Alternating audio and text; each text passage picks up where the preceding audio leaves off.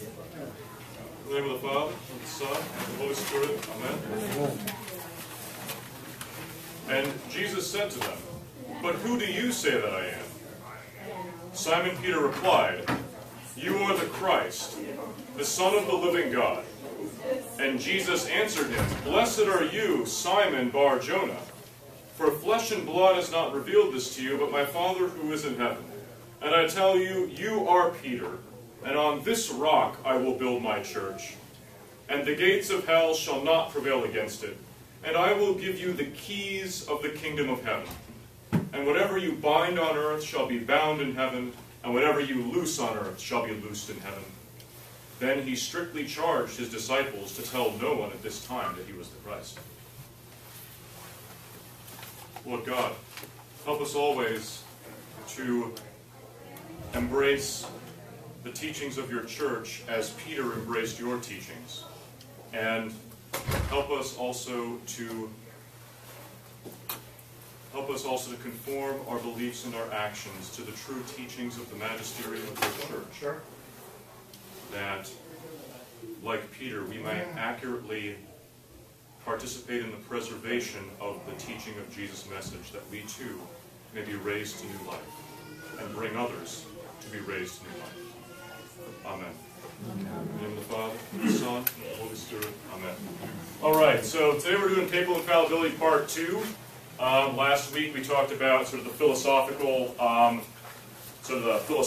argument for Papal Infallibility, which was basically the logical argument that something can only be something insofar as it participates in what it's supposed to be.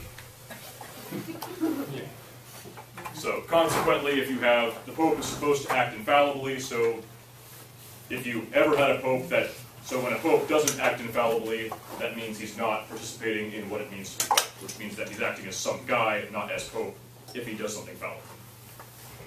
So that's sort of what we were trying to get at last week. So today we're going to be talking about Scripture and Tradition, Papal Infallibility Part 2, and we'll be talking about atheism next week, how to deal with atheism. So I believe, let's see, if you have the Essential Catholic Survival Guide, try to read the parts on atheism next week. But the part I just read from the Gospel of Matthew is actually kind of cool, because just like Protestants will often use Matthew, the thing that Father was talking about, they'll use Matthew and they'll say, well, call no matter of Father, and then they like to see Catholics try to squirm, talk about, how can you call a priest Father? But when you ask them about Papal Infallibility, and you quote this, it's fun to watch Protestants, squirm and be like, oh, well, what could Jesus possibly mean by that? And the Protestant interpretation of this part of Matthew varies widely. Sometimes some of them will say, well, look, he says, Simon, thank you for bringing that up. And then they imagine him turning to the rest of the apostles and saying, and on this rock, all of you, I will build my church. And some of them will say, Peter, they'll interpret it as Jesus saying, Peter, I'm really glad you brought that up. And, on this rock right here, you're going to build a church one day. Right? And some of them will also interpret this as, let's see, you are the Christ of the living God. Like, yes, they'll point out that when Peter supposedly gave when Peter had this conversation, they're in an area that was known for having big rock caverns. And they'll imagine saying, Peter, thank you for bringing that up. And on this rock, I will build my church, and my church will be as large as these caverns will.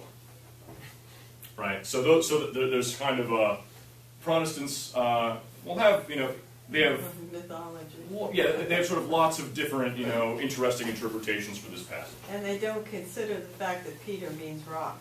Yes. Well, I should say they know that Peter means rock, but they need to come up. Depending on your Protestant tradition, you need to have some kind of literal, some kind of literal, interpretation, some kind of maybe acrobatics to get this out of. Okay, well maybe Jesus delegates something to Peter, but it's not really just limited to Peter, or it's something that's more, generalized. It's not something that's like, an actual power that's being passed on. I'm like, oh well, keys of the kingdom. Bind on earth, bound in heaven, loose on earth, loose in heaven.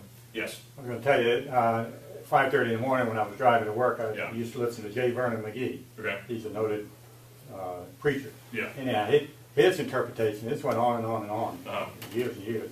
His interpretation, he said he was pointing to himself. He said, on this rock. Exactly. I've heard some evangelicals say that, Protestant evangelicals will be like, yes, Peter, thank you for bringing that up.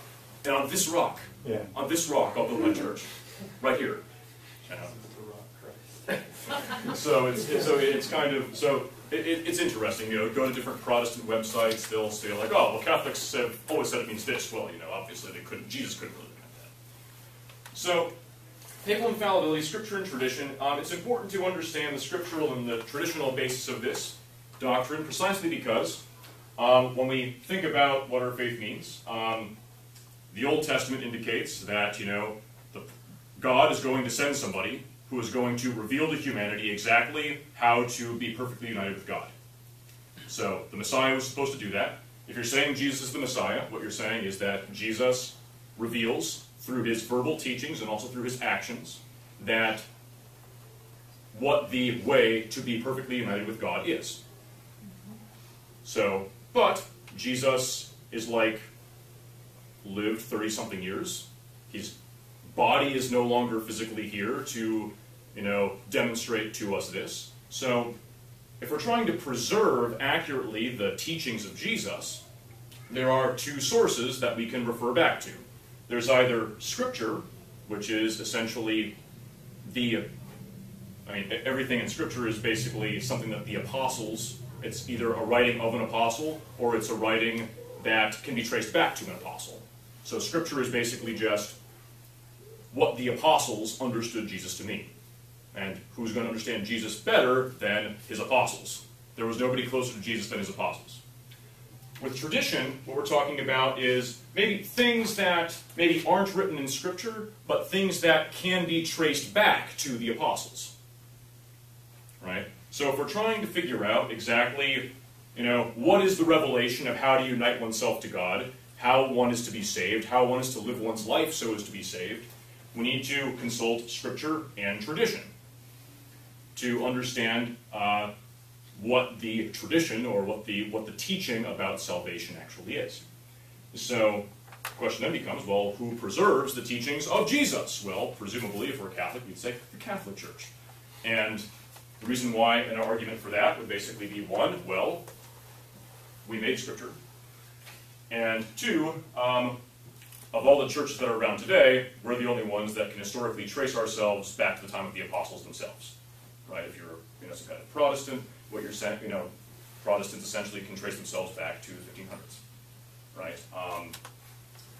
So we would say the church preserves the teachings of Jesus through Scripture and also through the living tradition of the church.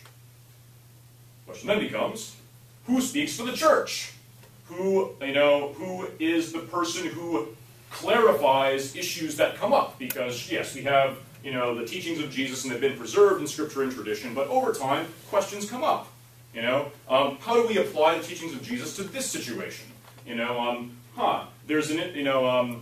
We read something in Scripture today that may appear on the surface to mean something different to us than than the gospel writer may have meant it at the time.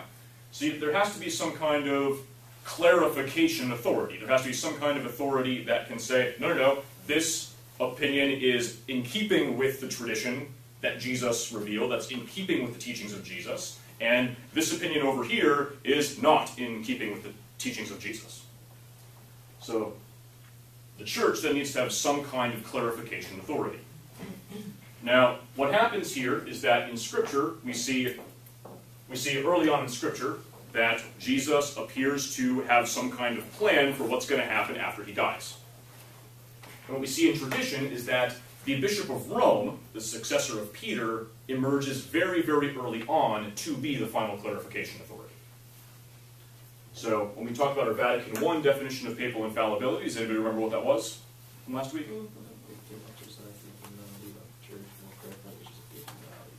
Thank you, Julie. Okay.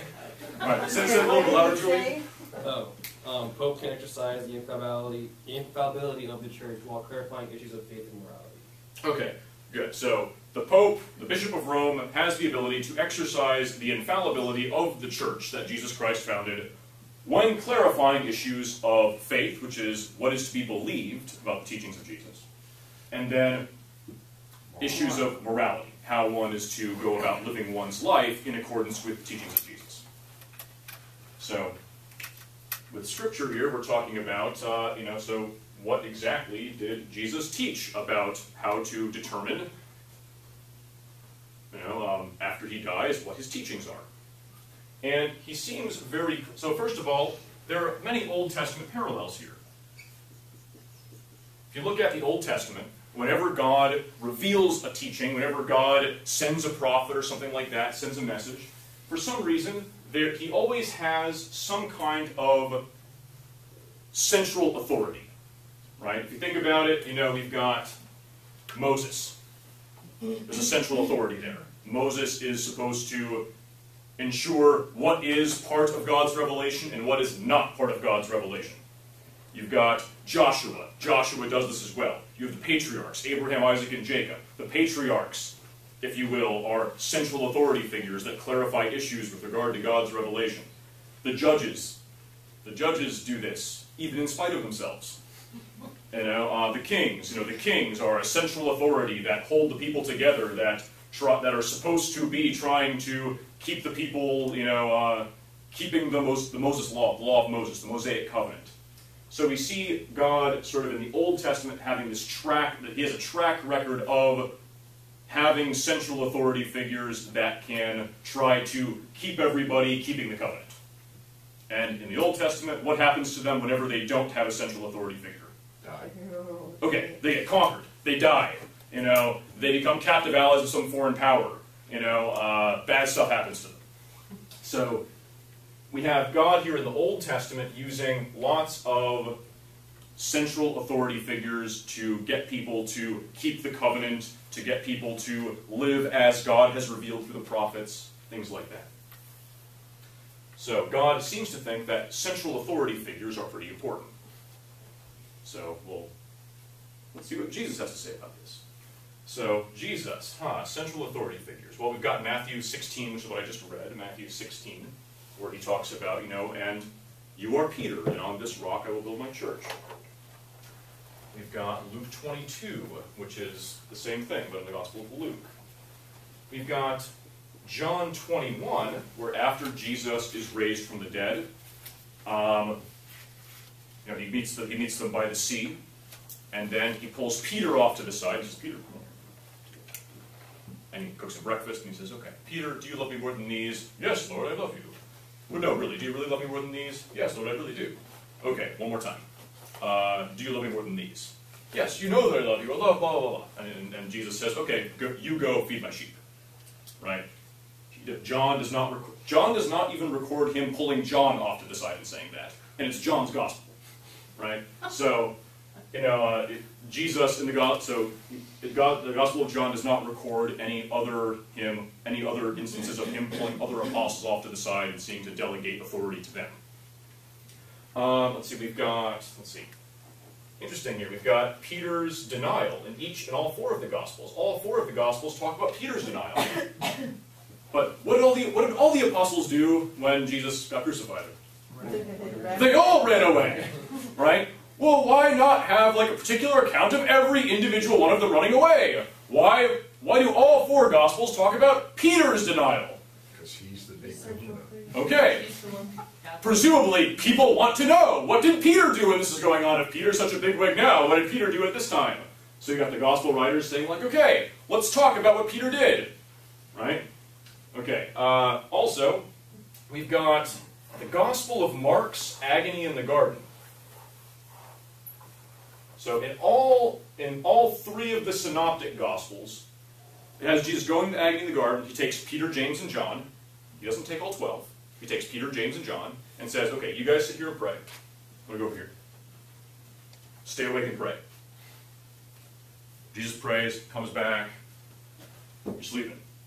Get up. All right. Pray again. Right? He goes back and forth. Does it a couple times. In Mark's Gospel, when he comes back, he comes back and he should say, in Matthew and Luke's gospel, it says that Jesus goes back and he scolds the disciples. In Mark's gospel, it has him saying, Peter, you let those guys fall asleep. All right, so in Mark's gospel, he actually differentiates, and he says, in Matthew and Luke, he actually has him giving like a collective scolding to these three guys, the inner three, the Peter, James, and John. But in Mark's gospel, he actually indicates that he's scolding all three of them through Peter. Peter, all three of you fell asleep. Why did you let all three of them fall asleep, essentially? So he's holding. So Mark repeatedly has him holding Peter to a higher standard than the other apostles. As a matter of fact, Mark is really funny because Mark actually, in the gospel, actually has. Okay. Mark actually goes the longest without anybody actually saying that Jesus is the Messiah. It's funny because in Mark's gospel, I think he does. Peter is the first person to recognize that Jesus is the Messiah, and that's in like chapter 9. So they went 9 chapters with like Jesus cleansing people, and like the demons are like, "Oh my gosh, he's the Messiah," you know, and like the Jesus cleansing people, and the demons are like, "Holy crap, it's the Messiah," you know. And then, you know, and for the first 9 chapters, the apostles are standing around being like, "Oh, look at that! Oh my God, that got better." Jesus kind of cool, right? But then in the Gospel of Mark, it doesn't have any. It has the apostles. Peter is the first one, and it's much, much later in the Gospel of Mark than it is in the other Gospels. And as a matter of fact, throughout the entire Gospel of Mark, the only person that they actually record saying the statement that Jesus is the Christ, the Son of God, is Peter. I should say, at the end of the Gospel, they have like the women at the tomb. But let me see here. Do the women at the tomb actually explicitly say that Jesus is the Messiah? Ascension of Jesus, commission of the disciple, appears to the two, appears to Mary Magdalene. Okay, so the only person that explicitly says in the entire Gospel of Mark, no, it's Peter, and he's got the Roman centurion saying it, and that's about it. Yes, Mary Magdalene's at the tomb. Jesus does appear to Mary Magdalene. Mary Magdalene never explicitly says, "Oh my gosh, you're the Messiah." Right? He does appear to her, doesn't have her say that. Peter and the Roman centurion at the foot of the cross are the only people in the Gospel of Mark that explicitly recognize Jesus as the coming Messiah. So that's kind of interesting. Also, Peter is the only apostle that is in all of the resurrection accounts. All 4 of the Gospels have different combinations of people in the resurrection accounts. Peter is the only one that is in all 4 of the resurrection accounts.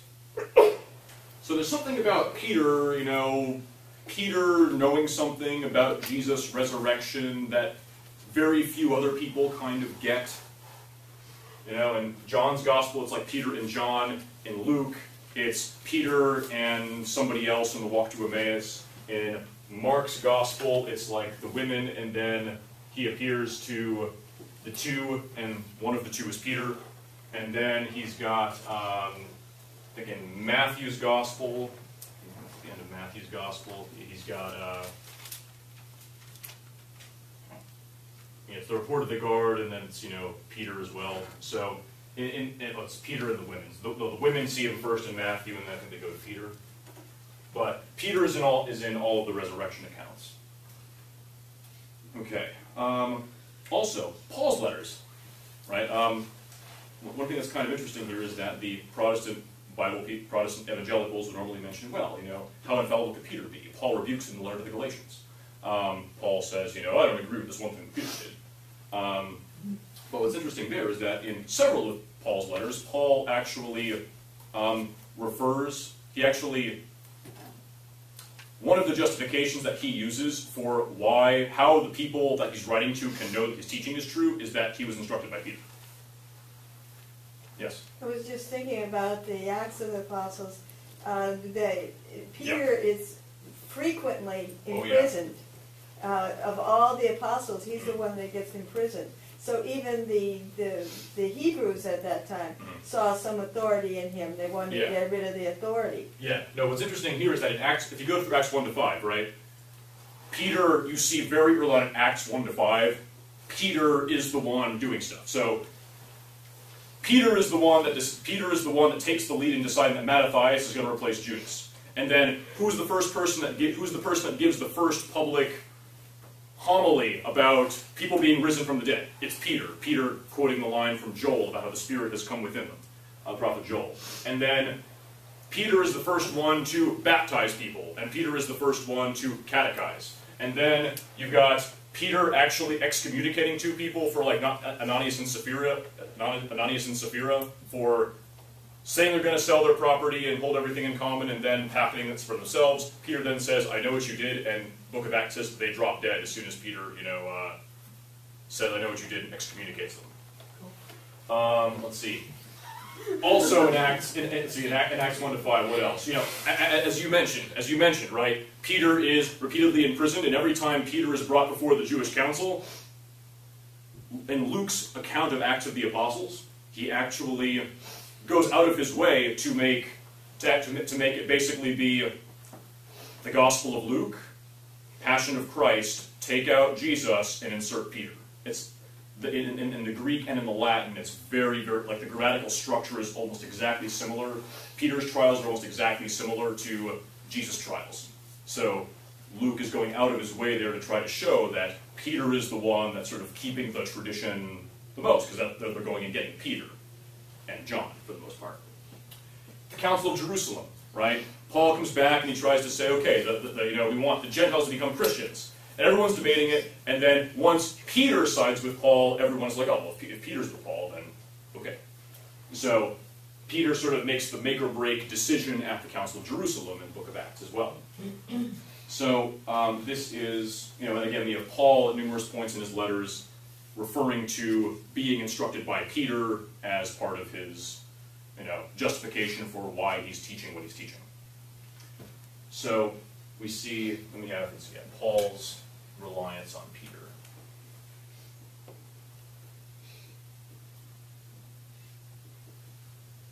Okay. Various Protestant objections to this here.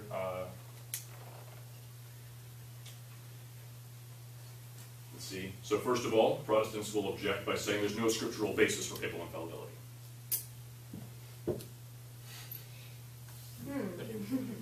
Okay. Wrong. No, that's another one where they want the word. Yeah. So then we say, okay, all right, so fine. So if you bring these up, you can often get Protestants to say, okay, fine. Maybe there's some kind of Jesus favoring Peter, but that's not really papal infallibility. Okay. So they'll object that there's no Petrine primacy. And then if you say, okay, well, normally the Protestant objection will be, okay, fine, Petrine primacy. Seems to be a lot of Petrine primacy going on there. One way I've heard, actually there was a Protestant evangelical that I talked to about this, and she actually said that what she had always heard was that Jesus singled out Peter so much precisely because Peter needed the training and was the most bumbling of the apostles, and as a result this shows Jesus' mercy and patience for even the dumbest of people. There's some truth in this. So, well, the funny thing is I then said, well, that's very interesting because, you're saying Peter needs the training. Yeah. He needs the personal instruction for what? What's the, fine, Peter needs the personal instruction. Well, maybe that's because Jesus knows he's going to do something in the future that he needs the personal instruction for. And that would explain why Jesus goes to so much trouble throughout the Gospels to, make sure that he's pulling Peter off to the side and telling Peter stuff. Mm-hmm. Right? The Gospels don't often refer to him pulling Thaddeus off to the side, being a Thaddeus. Right. Thaddeus, make sure these guys don't fall asleep. So they'll object to that. They'll also object to that, to the idea that there's like a hierarchy.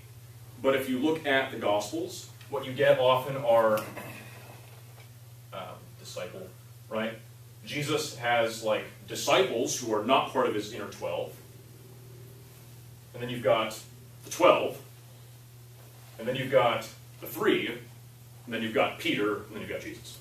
So there's certainly some kind of hierarchy that we can see here in the Gospels. All right. They'll often object to the idea, Protestants will also often object to the idea that, they'll say that Scripture actually contradicts papal infallibility, because in the letter to the Galatians, Peter actually tells the Galatians, look, I've rebuked Peter for this particular incident. But let's see, it's Galatians. Let's see what the Galatians actually says here. Galatians. Yes, here we go. So, letter to the Galatians, in, let's see, chapter 2, verses 11 to 21, he talks about how when Cephas came to Antioch, I opposed him to his face because he stood condemned. For there were certain men that came from James, and he ate with the Gentiles. And he came back and when the Jews came, when the people from James came, he came and drew himself back and separated himself, fearing the circumcision party. And with him the rest of the Jews acted insincerely, so that even Barnabas was carried away by their insincerity.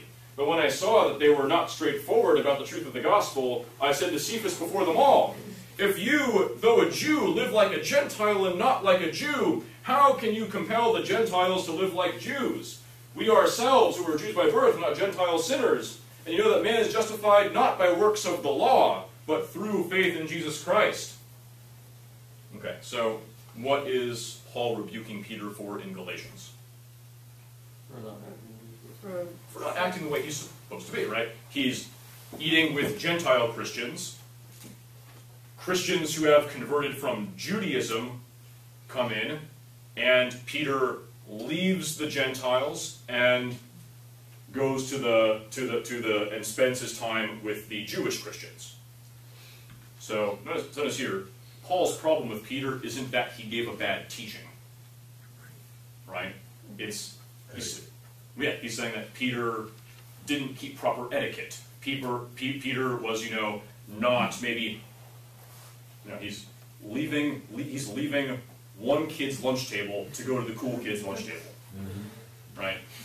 But he doesn't have a problem with Peter's teachings. As a matter of fact, in the same letter that Paul rebukes Peter, if you turn to chapter 1, he says, then after 3 years I went up to Jerusalem to visit Cephas, and I remained there for 15 days where I saw none of the other apostles except James the brother. And then he goes on to talk about, that's how he knows that what he teaches is true. So, the very chapter before he talks about how he rebuked Peter for this etiquette violation, he talks about the reason why he knows what he teaches is true is because he was instructed by Peter. And he saw nobody else the whole time that he was being instructed by Peter except James. So, and that's him explaining, how he, in the previous section before that, that's when he's talking about how there's no other gospel. There's no other gospel except that which I have preached to you. And where did I get my information? From Peter. So, it's, yeah. So those are the typical Protestant objections you'll hear to papal infallibility not being in Scripture. They'll say, Peter or Paul, rebukes Peter himself. They'll say, well, it's a generalized thing. He's not singling out Peter. They'll say something like, oh, fine, maybe he is singling out Peter, but there's a good reason why he's singling out Peter that has nothing to do with plans for what will happen after Jesus' death. So if you look at the old, it's pretty convincing scriptural case you can make. Can you Yes, also go ahead. interpret it as Jesus says, I didn't come here for the well? Yeah. That's Peter ministering to those who are not well. Yeah. In the same, yeah. Yep. Let's see. So, in order to talk about the tradition, how it's developed. So we see in Scripture here, Jesus appears to have a plan for what's going to happen after he dies. And it's in keeping with Old Testament parallels. Because whenever, again, God sends a prophet or reveals something in the Old Testament, he has a central authority figure that is that's supposed to be able to keep people keeping the covenant and then they're going to, try to accurately preserve teachings of Jesus, or teachings that God has given them through the prophets. So when we get to tradition here, first thing we need to understand is how Christianity spreads. Basically, what would normally happen is you have an apostle, right? Apostle goes to an area. Apostle goes and teaches in an area. How did apostles normally instruct people when they went to go teach in an area? Orally. Okay, verbally. So when they were verbally instructing them, what kinds of things would they teach them? They were telling them the stories of what happened when Jesus was alive. Okay, so they tell them stories about Jesus' actions. They tell them about the verbal teachings of Jesus. What else would they teach them with? For their own behavior. The way they act, behave. They would also teach them rituals. Yeah. They would teach them rituals that were designed to help them remind themselves of what being a Christian was supposed to be like. So they would teach them these rituals that would, teach them by actions. For example, like we teach about the Last Supper. So it's really important to do this, Eucharistic thing, and the presence of God is here when you do the Eucharistic thing. When you come into the church, you must pour this water on yourself to cleanse yourself of your previous life. And we know from other sources of the period that the reason why they did that was to simulate drowning, that you had drowned to your old life, and now you're rising up, and it's as though you're living again. So they would teach them these rituals, which sound kind of like sacraments. So they do verbal. So the apostle teaches verbal teachings, and he also teaches actions, and he also teaches them through rituals. When the apostle could no longer stay there, or feels that his job is done, he would move on to another place. But first, he would appoint what was called an episkopos. This is where we get our word bishop from, episkopos. And the job of the episkopos seems to be to preserve the traditions that the apostle had taught the community. And we can see this in the letters of Paul, because Paul writes several letters to episkoposes. And then we also know this from the tradition, from other documents we have outside of Scripture. And then the apostle would move on, and the episkopos would then be in charge. And the episkopos would then be trying to preserve the tradition. Now, if the episkopos had an issue that he didn't think he could clarify for himself, he would write letters to people trying to get clarifications on things. When the apostles were still alive, who would they write to? The apostles. They'd write to apostles, for example. That's why Paul writes so many letters. Right? John writes letters. James writes letters. Jude writes letters. Peter writes letters. Right? The episkopos is like, oh man, there's an issue for clarification. Let's write to an apostle. Now, what ended up happening is that if you couldn't get an apostle on the phone, so to speak, the episkopos in one location would then send a letter to another episkopos that perhaps had an apostle in their community. And they would say, okay, well, did that apostle say anything to you about this? What's the tradition that you guys got from this apostle so that we can apply it here? Now, generally speaking, episcoposes, so let's say, the apostle's gone, apostle's over here somewhere. He writes a letter to this episcopos over here, who had an apostle. Now, very quickly, a hierarchy of what episcoposes were more authoritative developed based on which apostle you had teaching your community and how long the apostle taught in your community.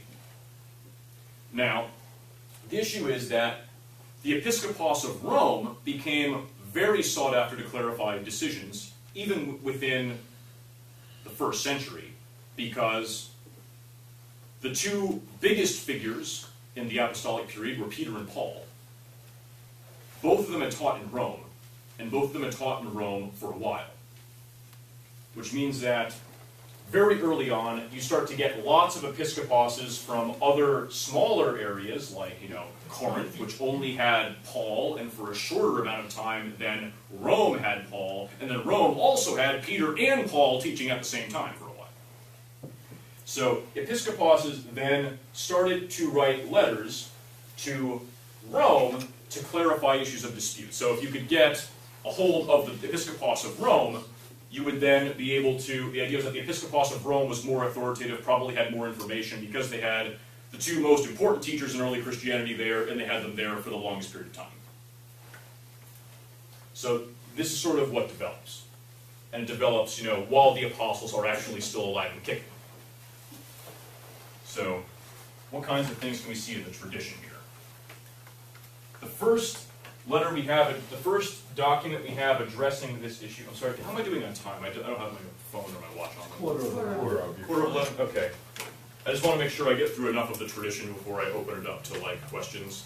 So, the first document we have here is the letter of Pope Clement I in 96 AD. Now, Pope Clement is the fourth Episcopos of Rome. And then he writes a letter in 96 AD that survives today. You can actually, if you want to see the document in English, you can actually go to newadvent.org, and they have the entire letter translated into English on their website. And basically the issue here is that the Corinthians wrote Pope Clement I a letter asking him to clarify something that St. Paul had said. And the issue was that the Corinthians, so this is 96, so Paul had been in Corinth in the 50s, so this is 40 years roughly after Paul had founded the community. They write a letter saying, Pope, Episcopos Clement of Rome, please, we've decided that we didn't like our Episcopos and our Presbyteroi. And we've deposed them and elected ones that we like better. Can you please approve this? And the letter that Pope Clement replies back with is, no, I'm not going to approve the people that you have elected for yourselves. And the reason for this is that everybody knows that the office of a priest or a bishop is only legitimate if they can trace their office back to an apostle. So we've got Pope Clement I, and he says, since the people you deposed could trace their offices back to St. Paul, give it up. So we got Pope Clement I here saying that the principle of apostolic succession, and when he addresses the letter, he actually says he basically says it is. He doesn't say everybody knows, but what he's getting at is that I think the phrase he uses is as has always been the case, or something like that. As has always been the case, Episcoposes and Presbyteroi, their offices don't depend on what the people think about them. Their offices depend on them being able to claim that they have kept the tradition dating back to the apostles. So what's a Presbyteroi? The Episcopos appointed by an apostle. If the area got too big for the Episcopos to handle by himself, he would appoint one of two types of people, or possibly both to help him. He would appoint Presbyteroi, and he would appoint diaconi.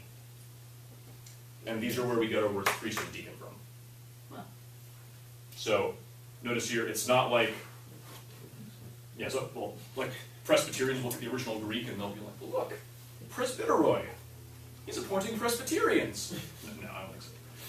Presbyteroi, it's a Greek word that comes into the word. We get our word priest in English from, let's see, from French, which came through Latin, which came through Greek. So Presbyteroi Greek goes through Latin into French, into Old English, into contemporary English as priest.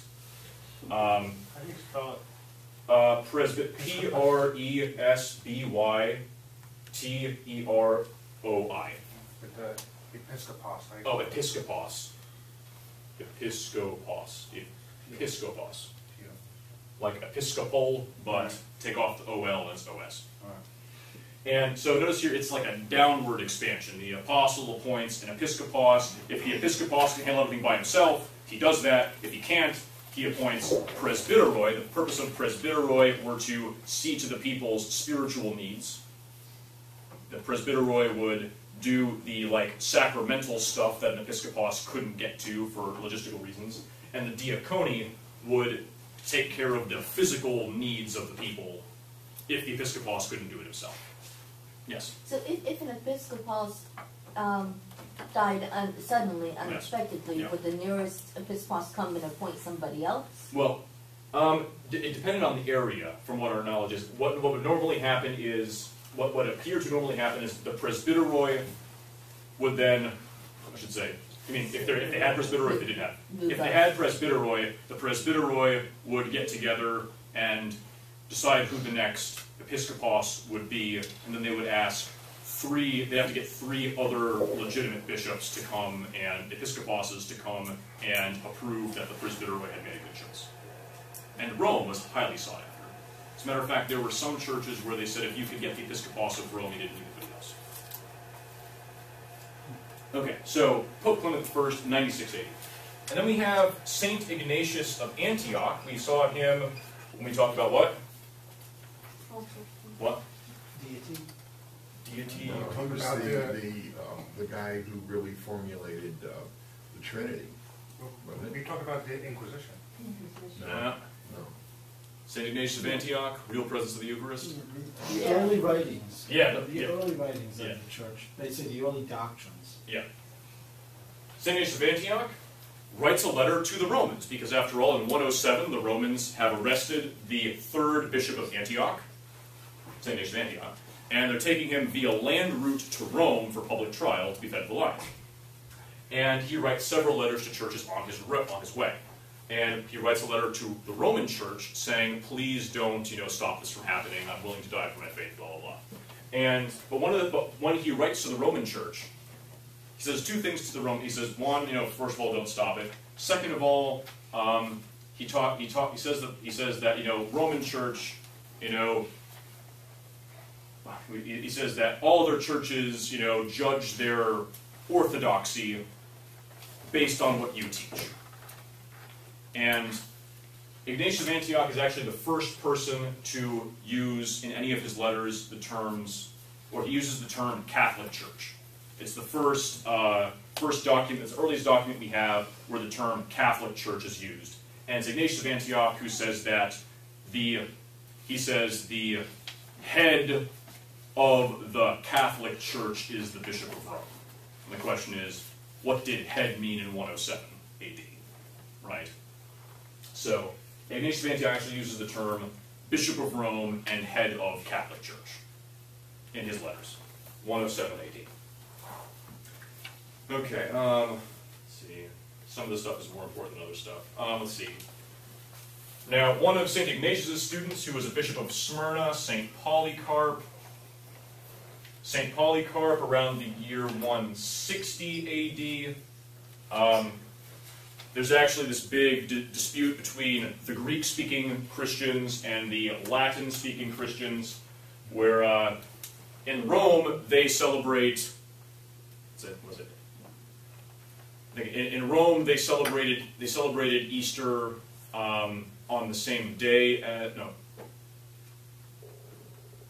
on the same day as Passover, I think, at the time. And then in the Greek world, they never celebrate the same time as Passover. And there was a dispute as to when the right time to celebrate Easter was.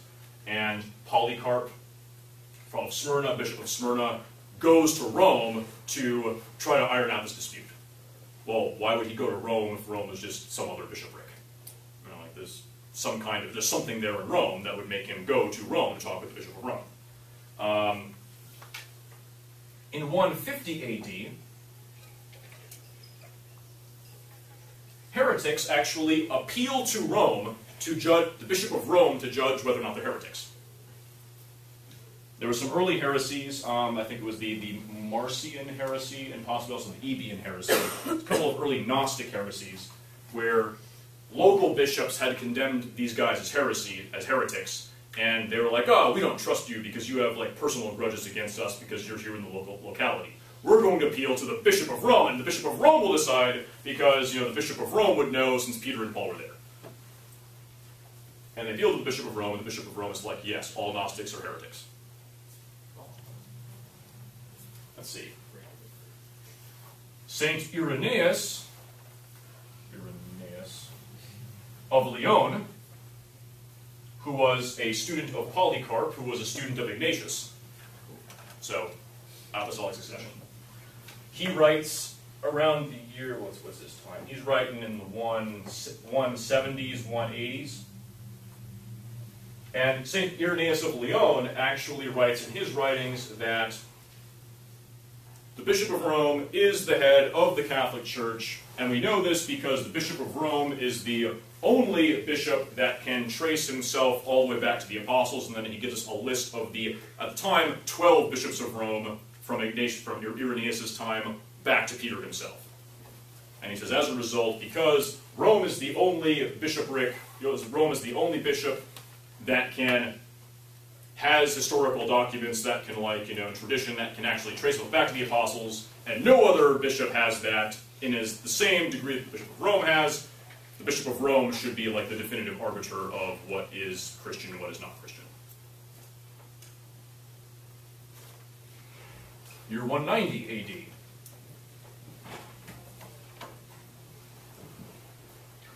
This is the first time the word excommunication is used in documents. It's used by Pope Victor to excommunicate some Greek bishops over the Easter question. Year 200 AD. Tertullian, famous church father, was a lawyer at the time, Roman, writing in North Africa. So notice here, we've got Rome, Antioch, Smyrna, middle of Turkey, Irenaeus of Lyon, France, Victor in Rome, Tertullian, North Africa. So, pretty sizable geographical region that we're covering here. Fairly, you might say a universal region, right? It's not like you've got everyone in this region is saying stuff. It's sort of spread all around. Tertullian actually uses the term, he says, quote, everybody knows that Rome produces and regulates the doctrine of the church. 280, Tertullian. Running out of room, okay. 250, St. Cyprian of Carthage writes that, quote, Rome is indeed the final case of appeals to clarify issues because the Bishop of Rome succeeds Peter and Paul. So, St. Cyprian sort of says that the Bishop of Rome is the supreme court for theological issues. There can no higher authority than that. The Emperor Decius, who launched the third major persecution of Christians, was quoted as saying he would rather see a rival to the throne than the election of another Bishop of Rome. And he actually, Emperor Decius actually, when he began his persecution, the first person he executed was the Bishop of Rome. So, even the people who were trying to persecute the church were like, if we're trying to persecute the church, we can't really persecute the church if we're not also persecuting the Bishop of Rome. So, we see Domitian did the same thing in the late 90s AD. Nero did the same thing in the 60s AD. So, the first three major official Roman imperial persecutions, one of the first victims is Bishop of Rome. They all target Bishop of Rome. Yes? I'm just curious. We now have the cardinals elect the Bishop of Rome. Yes. But way back then, did they appoint somebody that would follow them? No. Well, I should say, documents are sketchy because you're being persecuted. There aren't a lot of documents to write. You can't leave a big paper trail.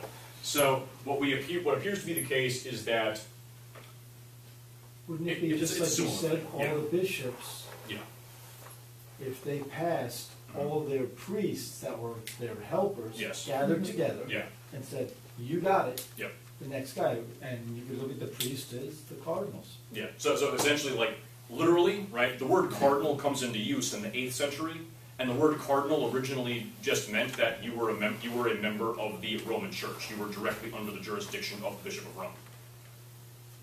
So, yes. Yes. What I've been able to read is that a open election has happened ever since. I mean, after Peter. It has always been, because obviously the previous pope ain't going to approve or nominate the next pope. So it's been whoever the bishops are have gotten together and done an election. Yes. It's the only surviving democracy kind of deal that's ever been in the world. Yeah, I mean, yeah, there is certainly, as far back as we have records, there is the record of some people who have been predetermined by previous popes who have been qualified enough to cast a vote. Right. Do select the Bishop of Rome, as far back as we have records. There is a voting process. Of course, the previous bishops of Rome determine who's qualified to cast a vote for the subsequent pope. Absolutely.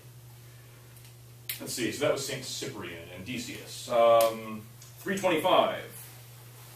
The papal representative, Bishop Osius of Cordova from Spain, presides over the Council of Nicaea. He's the one that gavels the meeting, and he presides over the meeting, the Pope's personal representative of the Council of Nicaea. Let's see, in 355, when the Arian heresy tried to get off the ground, they tried to lobby Pope Liberius in 355. Well, and then they tried to get the Roman government to lobby Pope Liberius to accept the Arian heresy. 382, Pope Damasus commissions the first Bible. So, sola scriptura, people. There was a church for 382 years before there was a Bible. An official Bible. And the books that are in the Bible were selected by Pope Damasus the first. And approved by other bishops. Okay, let's see. 390, St. Ambrose excommunicates the Emperor Theodosius for executing his political opponents. Emperor Theodosius appeals to the Bishop of Rome over St. Ambrose, who was the Archbishop of Milan, and the Pope upholds St. Ambrose's excommunication of the Emperor Theodosius. Let's see. At the Council of Carthage, regarding the Pelagians, St. Augustine was arguing against the Pelagians and waiting for the bishops to make up their mind on whether the Pelagian heresy was a heresy. St. Augustine then appealed to Rome and said, we can't make our decision until we hear from the Bishop of Rome. Everyone at the Council of Carthage says, of course we can't make our decision until we hear what the Bishop of Rome has to say. Bishop of Rome sends a letter back, and the Council Fathers of the Council of Carthage said, quote, in the proceedings of the Council of Carthage, Rome's reply has come, the case is now closed. 431, the Council of Ephesus condemns the Nestorian heresy. And they say that the reason why they have the authority to condemn the heresy is because the Bishop of Rome had already condemned it. C, 451, Pope Leo I condemns Monophysitism. And the Council of Chalcedon says, we condemn Monophysitism because Pope Leo I condemned Monophysitism. We hold to his explanation for why it's condemned. Fourth Council of Constantinople in 869 to 870. Okay, so this is where we kind of get good here. This is where we get explicit definitions of the papal say. So we've got Fourth Constantinople, 869 to 870. Fourth Constantinople. So this is one of the last actually councils that both the Greek Church and the Latin Church agree existed and was legitimate. Fourth Constantinople says, orthodoxy is found inviolate in the Roman See, and all other sees must judge their orthodoxy relative to the teachings of the Bishop of Rome. That is the last council that the Greek Orthodox Church accepts as a legitimate council. And that's what that was in their proceedings. Fourth Constantinople, 869 to 870. Council of Lyon, 1274, was asked to be a little bit more specific than Fourth Constantinople was. Council of Lyon in France, so this is Council of Lyon in 1274. These guys say, quote,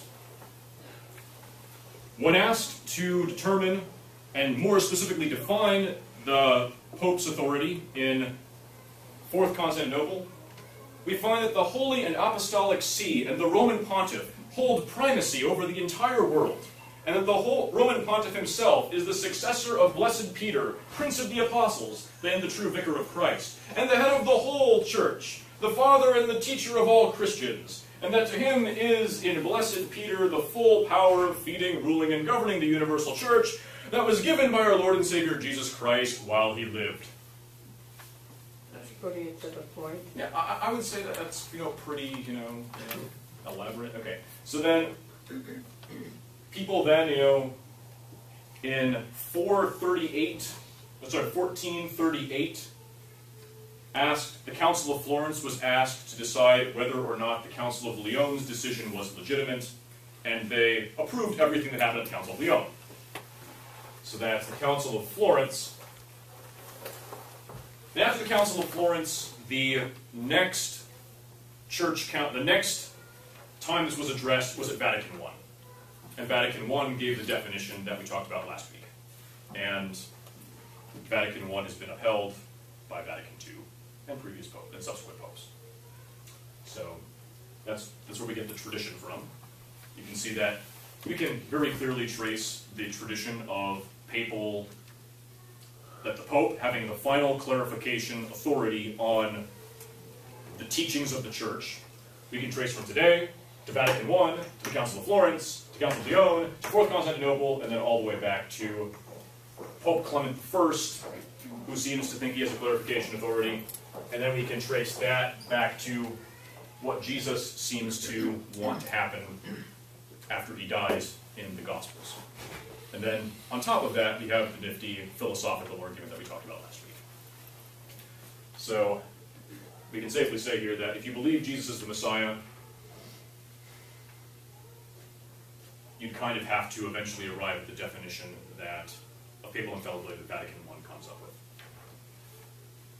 I know I talked more at this class than in previous classes, but I just wanted to make sure that we were able to put the scripture and the tradition together in the same class. So at this point, I'll take any questions. How am I doing on time? You're doing great. You're doing great. 10 minutes ahead. Okay, so I've got 5 minutes of class time left to take questions, plus any questions you want to go, anytime you want to go after. So, any questions, any issues? So, okay.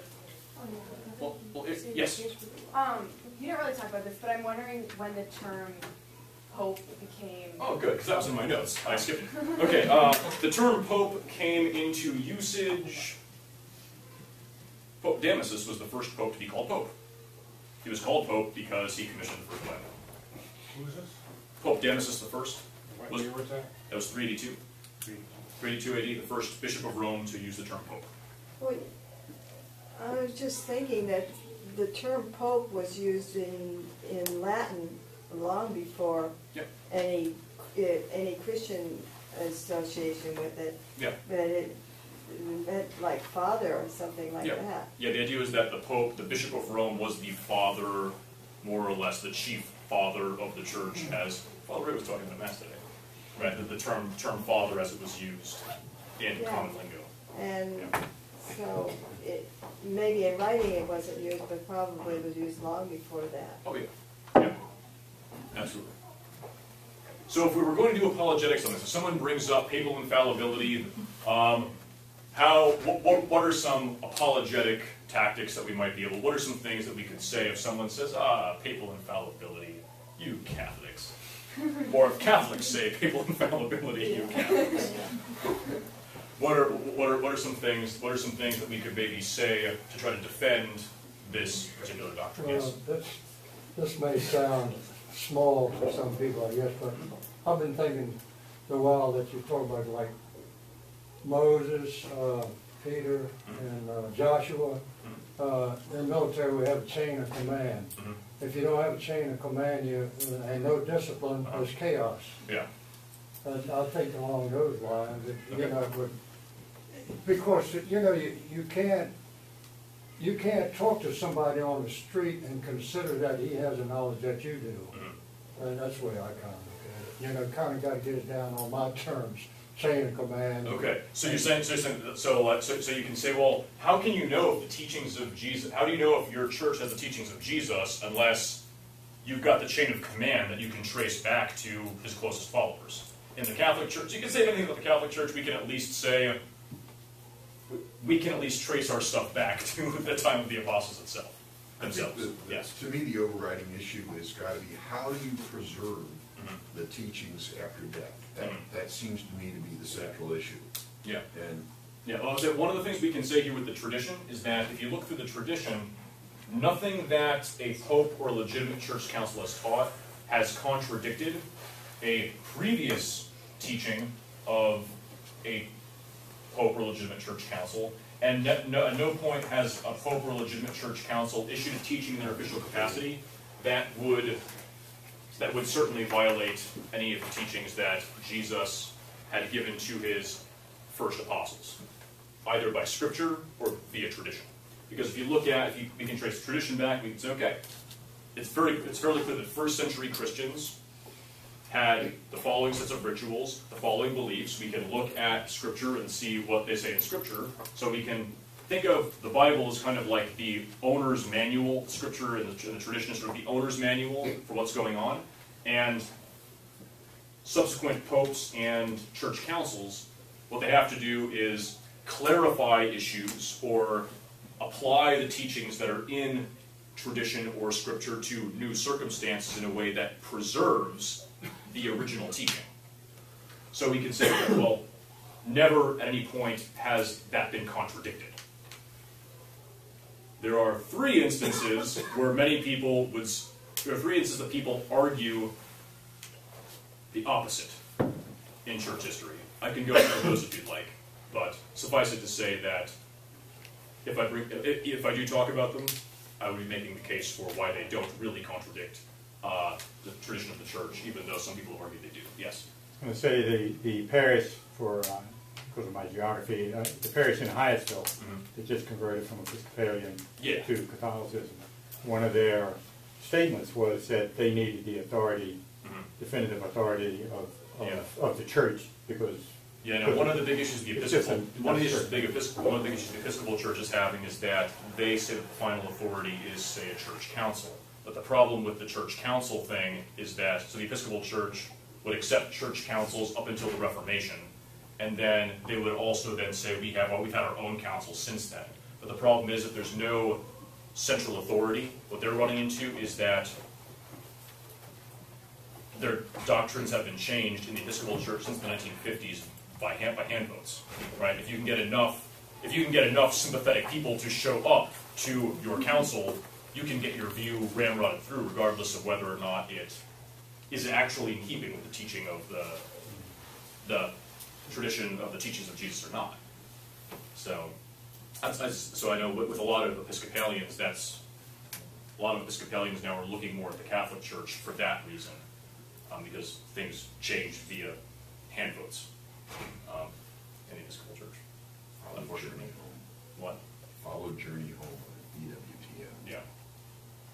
Okay, so what are some other apologetics things that we might be able to say?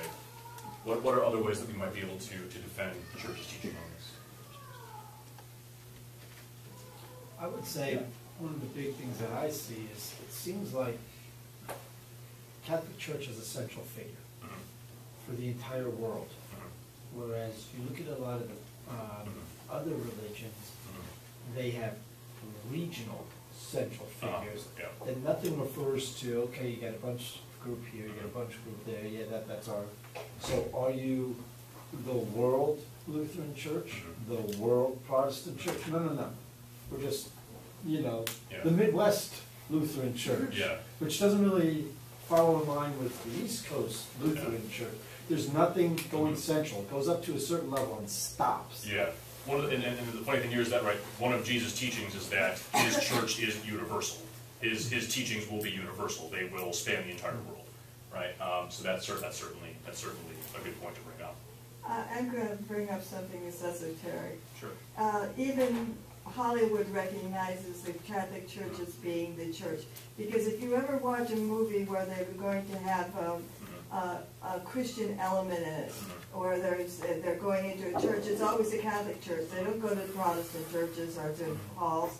They go into a Catholic church with the statues and everything. And it's an interesting kind of dichotomy that they show.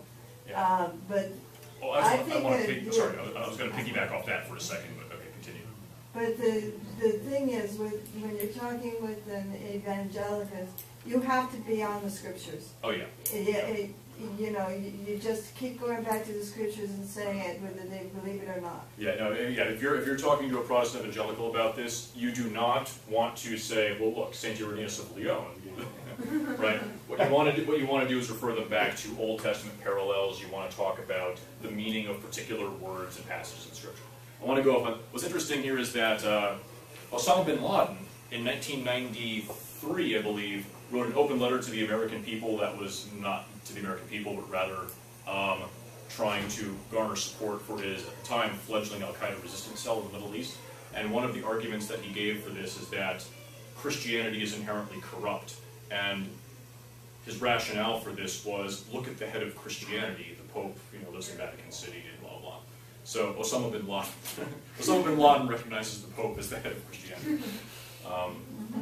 I mean, he obviously doesn't understand Christianity very well, but even people that use Osama bin Laden as a safe man for an argument.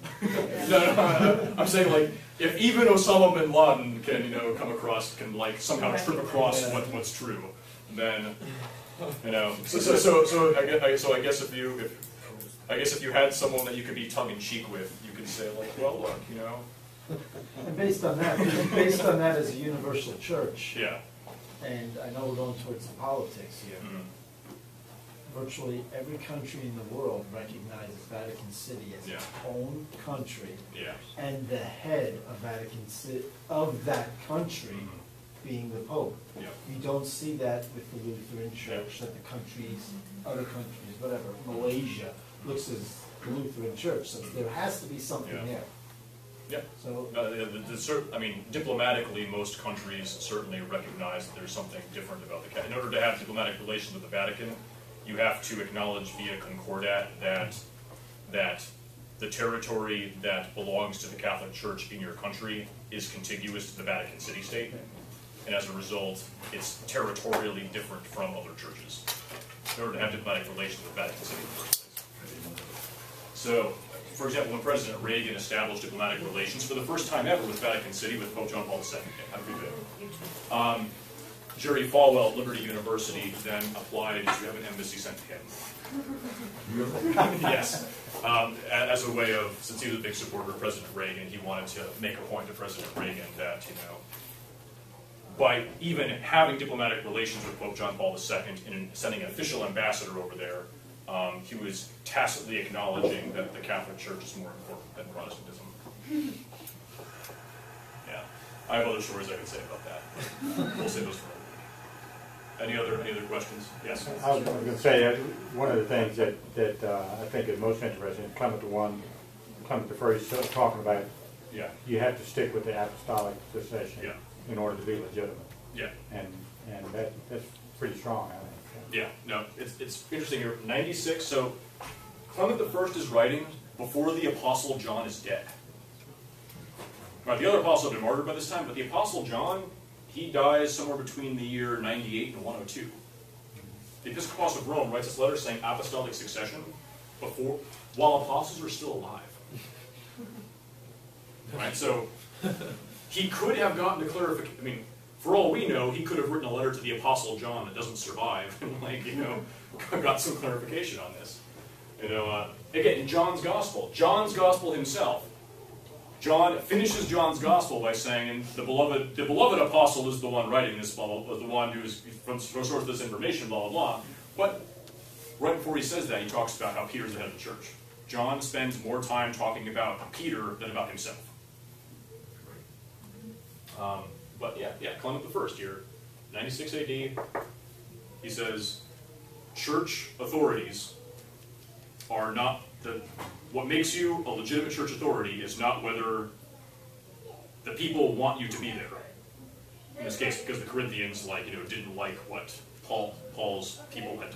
Probably for the same reasons that, Paul wrote letters there, all the time. So they had deposed those people, and Clement says, well, everyone knows that the legitimacy of your office depends on how well you're preserving the apostolic tradition. And those guys were appointed by guys who were appointed by guys who were appointed by St. Paul. And they can trace it back. Yes? I was going to say, you might also want to bring up the fact that Jesus never committed anything to writing, so if he were worried about his teachings being misconstrued, you know, he would have written it down. Instead of placing the authority on a person, he would have put it in a piece of paper. Possibly. But, I mean, that's a good argument, Ms. Depperschmidt. But then that gets us down to, like, why Jesus didn't write anything. And Aquinas takes up that question. And Aquinas takes up that question. All right. Any other questions or comments? Well, I was just going to say maybe we should consider the apostles and people that were crucified and boiled in oil and did all of that for the church. Yeah. What other religion has done that? I mean, you know, it's, to me, that makes it a lot more legitimate. Yeah, no. I mean, you know, the fact that somebody gives their life, what more can you give? Yeah, no, there was actually the Roman historian, I think it was Dio Cassius, actually wrote that Christianity spread in exact proportion to the amount of blood that was on the Colosseum. Making the point that Christianity spread precisely because people were so willing to die for their faith that people were saying, those people are willing to die for something. To establish credibility. Yeah, exactly, establish credibility very early on. Whereas if you look at, say, I mean, some Catholic historians have pointed this out, that, for example, if you look at the rise of Islam, right? Islam didn't spread anywhere that Muslim armies hadn't gone, right? Whereas Christianity spread everywhere it did, in spite of the fact that it didn't have an army to care for. That's true. So, which one would be more in keeping with a sacrificial God? A religion that spreads because people are willing to die for it, or a religion that spreads because people are willing to kill for it? So, okay, so next week we're going to be talking about major complaints that atheists have. In particular, I'll address the big four, and then I'll try to address other concerns as they may come up. But next week, how to talk to an atheist. Thank you. Yeah. Have a good week, everybody. Enjoy your Sunday. Just a quick reminder.